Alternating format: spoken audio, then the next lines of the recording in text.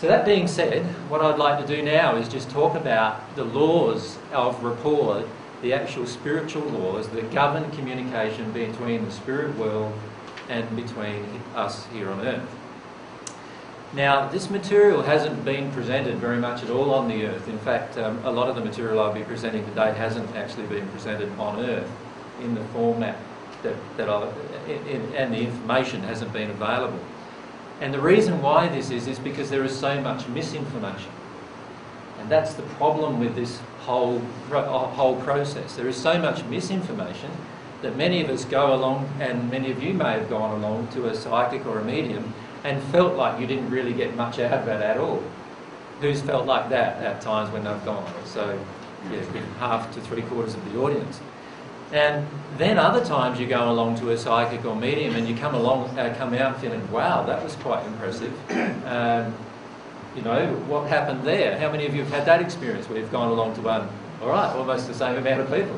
So how does that work? How does that work, that you can go along to many and not be very impressed at all? It doesn't seem like you're really getting much information, and then go along to others and get some really important information that's been really powerful for you.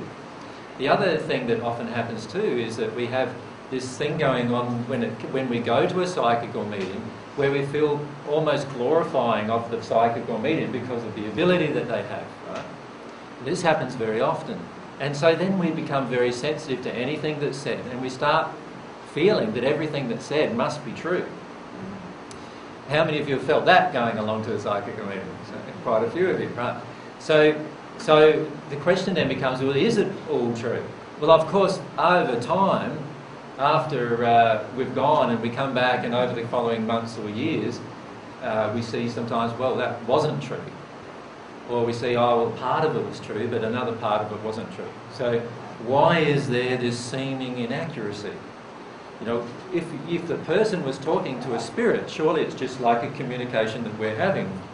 And if that's the case, then I'm saying something to you, and if that thing is repeated, surely that's enough. That would be the truth of what that person is feeling. And why would I then assume that communication is all the truth, for example? And why would I then assume that it's actually God's truth, for example?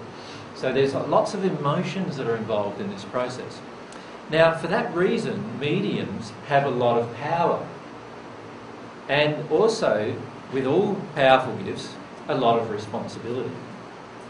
You see, there's a lot of responsibility in the sense that they can use their gift for good, or they can use their gift for evil.